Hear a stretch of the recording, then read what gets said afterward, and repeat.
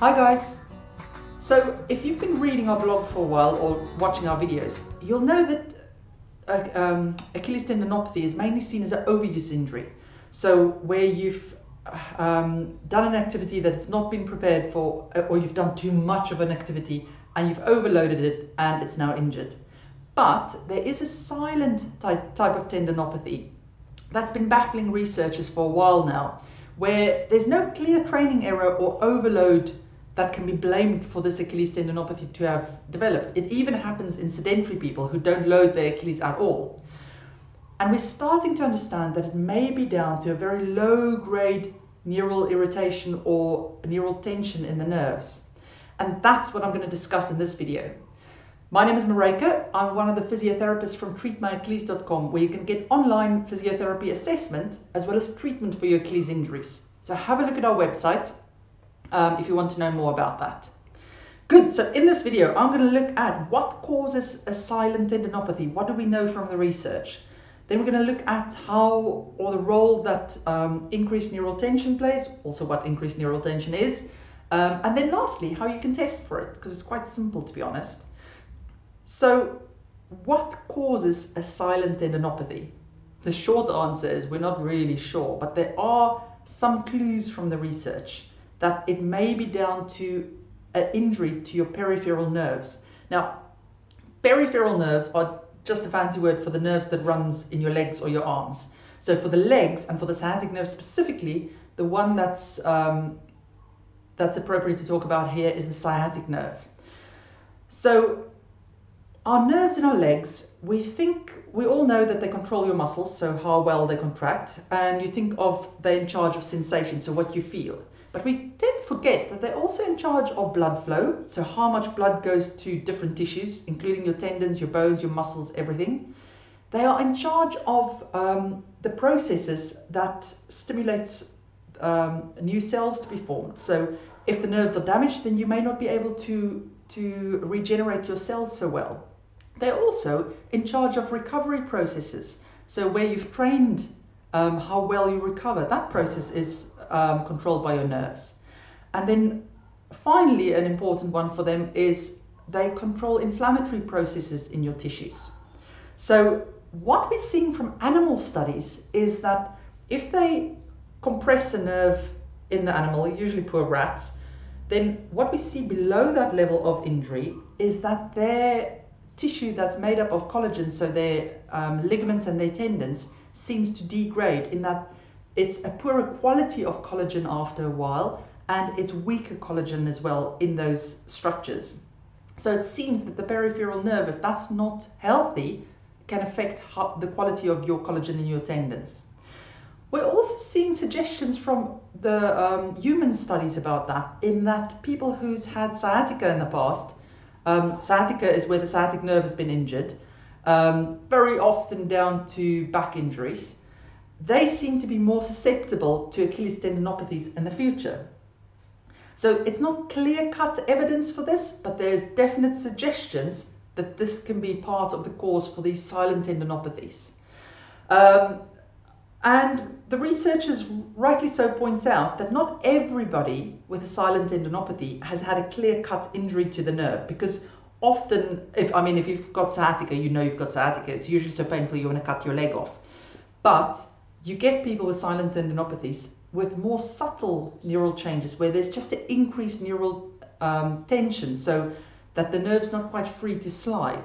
And they too can get these silent tendinopathies. So don't think that just because you didn't have nerve pain down your leg ever, that can't be part of the cause. It may be a more subtle nerve injury that you've got. Just make sure that I'm not forgetting anything here. Yes, because the other important thing is a nerve can be compromised without causing pain. So you don't need to have nerve pain for a nerve to not be functioning 100%. And that's kind of what we see in our runners as well, that we see some of them will have absolutely no neural cause at all. It's just pure overload that's caused them. Others will see that there's a measure of overload, but there's definitely also a measure of increased neural tension.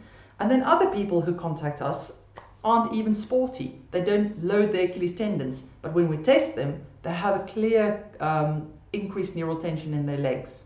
So what is increased neural tension? Basically, our nervous system is continuous from the brain to the tips of our toes to the tips of our fingers. As we move, the nerve is meant to slide freely because otherwise it will stretch, and nerves don't like being stretched. Now, sometimes the nerve gets compressed along the line where it runs. So it can either be in the back, for instance, a disc pressing on it, but it can be more subtle, that it's just really tight muscles and fascia holding on to it. And then in that case, it's not free to slide. So now that low-grade compression can cause changes in the nerve and can affect its function. And that seems to be to blame, or may be part of why we get these silent tendinopathies. Now, interestingly enough, increased neural tension also seems to be linked to if athletes or runners specifically get recurring, and footballers actually, recurring hamstring strains and calf strains. Often they find those guys also have increased neural tension in their legs, and they have to resolve the increased neural tension as well as strengthen the muscles up to get rid of it. And that's pretty much how we deal with Achilles tendinopathy patients as well. Every single online patient that we see will always test for increased neural tension as well. And if we find it, we'll give them exercise to take care of that, as well as the Achilles strengthening program to get them back to running. Okay, so how do we actually test for this? You can't see increased neural tension on X-rays or MRI scans or CAT scans because it's so subtle. It's just, there's not, yes, fine, if you've got a disc bulging and pressing on it, you can kind of see it there. But other than that, if it's muscles that's just tight and things like that, it doesn't show up. But you don't have to worry. There's a really simple test that you can do in clinic and that we do online as well with patients that can tell you everything you want to do. And I'm going to run you through that now. So it's called the slump test, and you may have seen it on some of my other videos so far. Let me just rearrange everything here. Up. Now, the important thing with the slump test is to not kill yourself off and try too hard. So you've got to be quite gentle, because remember, we're going to stretch a nerve now. Nerves are really robust things, but if you force them into pain too much, they come back screaming at you. So be gentle. So basically, we want to wind up the nervous system and put it under stretch. So remember, it runs from your brain to the tips of your toes. So you're going to roll that up. So the first step is you're sitting on a lovely sturdy chair. You place your hands behind your back. Now you place your chin on your chest to start stretching it in this area. And then you slouch down. So you bring your shoulders forwards to bend your spine. But I'm not just bending from the hips. I'm just collapsing my spine to where it will go. And that's as far as it will go. But you have to keep your head all the way in there. Okay. Now in this position, you slowly straighten one leg out. Can you get your knees straight? And you'll notice my toes are pointed forwards. Now I can get my knees straight. You may only be able to get it to there. And then if you can, you also bring your foot back.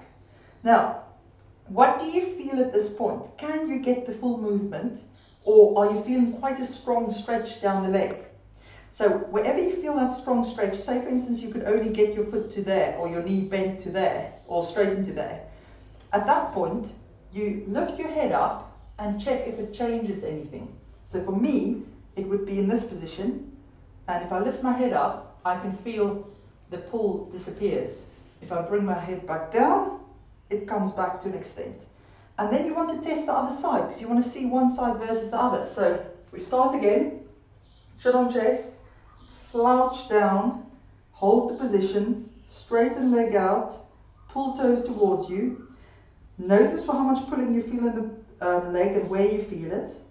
Lift your head up. Does that take the pulling away or lessen it to an extent? Put your head down. Does that increase it again? If it changes with how you move your neck, it means you've got some level of increased neural tension there. Now, it is quite normal to have some gentle pulling there, like I did feel some pulling in there. But if you've got a full range and just a gentle pull, I wouldn't worry about it.